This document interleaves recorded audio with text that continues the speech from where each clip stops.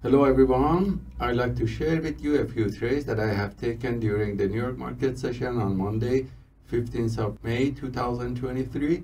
And this video with explanation was sent to students yesterday, so I'm going to replay the video here for you. Hello everyone, I'd like to share with you a few trades that I have taken today on Monday, 15th of May 2023. These trades were taken on Nasdaq and Russell futures. As you see, the market on the 60-minute macro was showing that the price went up and tested this value area high, which is the area of previous day close, and also close to the high of the previous day, but couldn't hold the price, and it went down again during the London session. And during the New York market session, we can see the market here just went a little bit up and tested this point of control around 13,430, and the price got rejected and went down.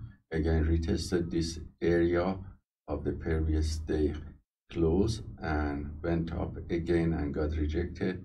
Then tested the area of 13,350, and again the buyers came back and pushed the price higher. So that's close to the area of the 2 days ago low.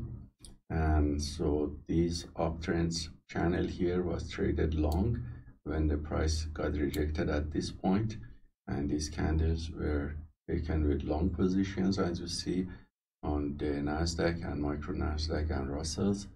And each of these signals were copied by copy trader to multiple Apex Trader funds accounts, and we see the result. On average, we had profit factor of 2.52 with about 67% win rate, 90 from short and 65 from the long sides. And then we see the average win to loss ratio is 1.25. The largest winning trade was $310, and the largest losing trade was $284. So hope this trade taken by the PAAT system with order flow confirmation is useful for you, and let us know if you have any questions. Have a wonderful day.